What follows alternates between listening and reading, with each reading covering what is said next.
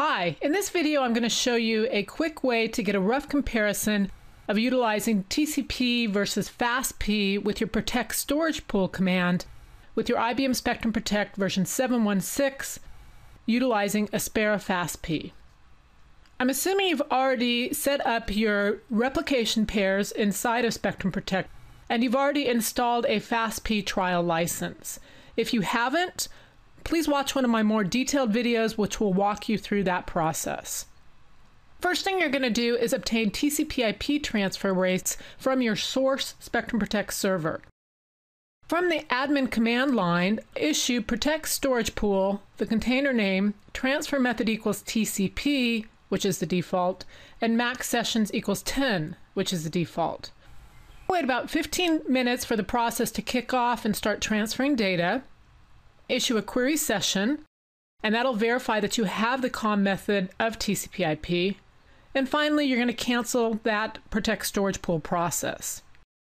Next, we're going to run the same process but use FASP. Prior to using FASP, we want to open up the throttle for the FASP transfer. We're going to issue the set op FASP target rate 750,000, and this is for a 10 gig network. This will open the throttle for each session to 750,000 kilobits. We then issue Protect storage pool, container, transfer method equals FASP, and max sessions equals 8. Wait about 15 minutes, issue a query session, and verify that you have the TCP/IP sessions that are paired with your FASP sessions.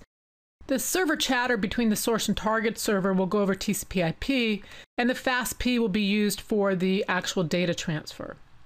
We'll then go ahead and cancel that Protect storage pool command. And now you'll issue this query acklog search equals ANR 4980I, and you'll see two entries. The first entry will be from your TCP/IP, and the second one will be from your FASP Protect storage pool. Take the amount transferred and divide it by the time converted into seconds. Now do be aware of if this is megabytes or gigabytes when we're talking about the amount transferred. You'll then do another calculation, this time using the FASP amount transferred and the length of time for that FASP session. This will give you two rough estimates. We call it a rough estimate because the elapsed time inside of the query acklog does not include seconds.